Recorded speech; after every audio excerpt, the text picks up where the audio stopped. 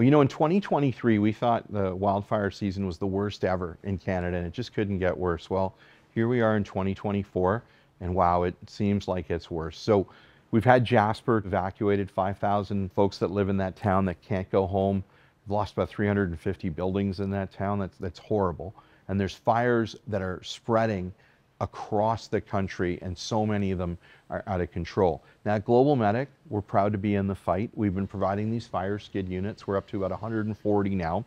So imagine a tank mounted on a skid with a pump and hose, and it turns any pickup truck into a fire truck. And we're donating those fire skids to different First Nations communities, to different fire departments, to very underserviced places that don't necessarily get all the equipment that they need, but they have wonderful firefighters, community volunteers who are willing to sacrifice it all and just go defend those towns and get those fires out.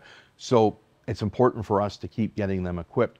Now we're putting these units all around. In fact, I'm proud to say that the units that we gave into Edson were actually used to help defend Jasper. So we know the program's working. In fact, what we're doing now is we're taking truckloads of 9 or 10 units at a time and putting them into places like Prince George or Williams Lake, and then the departments from around nearby will come and grab them.